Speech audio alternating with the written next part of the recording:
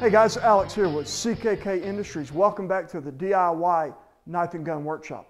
If you've been following us building our holster making shop, you notice that we have our bench in place, all of our tools are up, and now we have our cutting board surface drilled and mounted to the surface of our workbench.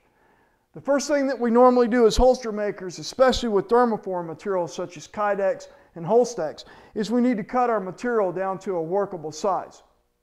This is a 1x1 piece of KYDEX. I'm going to be using our handy carpenter square. This is a 12-inch model. This one has a flange on both sides. Makes it really nice when you want to use it as a backstop on your cutting board and simply slide it down to create that nice straight angle. Okay, so let's say that we're going to use about half of this sheet. We know it's 6 inches.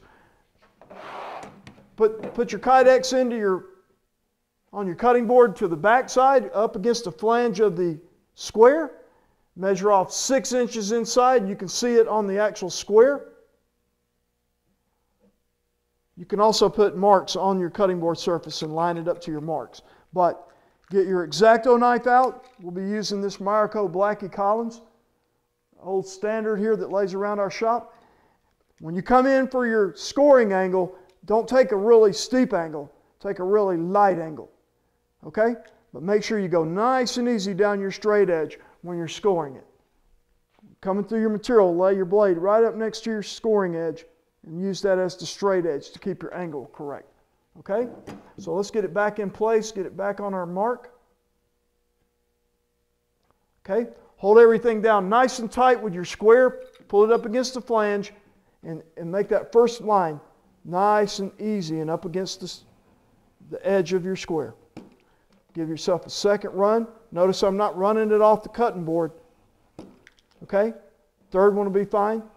Get you a nice little line in there. And if you do that correctly, and you do it enough times, you'll notice that your scoring line is nice and deep, and you didn't have to fight it at all. See if I can turn that where you can see. See that? Basically half the material. Now when we want to take it in half, put it on the front of your bench, put the cut side up, and just ease it over the edge. Get it off like that, and basically you got two nice workable sides. See if you can see that. See how straight that is?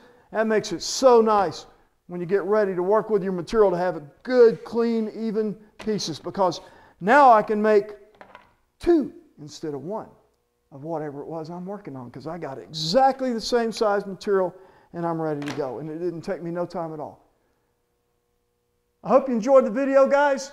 Consider our way of doing it. We've done it many, many times. It's simple and it's efficient. But if you have a better way, write us and tell us about it. And we'll do a video on your process. Thanks a lot, guys. See you on the next video.